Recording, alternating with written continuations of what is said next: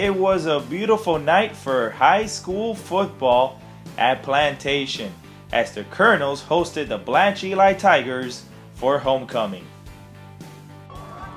Trailing early after a Plantation touchdown made the score 8-0, the Tigers jump in front behind quarterback Nelson Irvin's 160 passing yards in the first two quarters.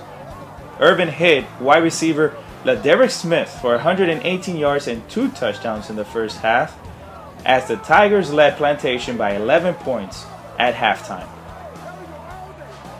With 6 minutes left to play in the third quarter, Plantation running back Antwuan Hayes took over as he scampered around the left side for a 15-yard touchdown and pulling the Colonels within 3 points of the Tiger lead. In total, Hayes ran for 3 second-half touchdowns, including a 34-yard game-winning score with 1 minute and 56 seconds to play, as Plantation rallied past Blanche Ely for a 32-26 victory on Friday night.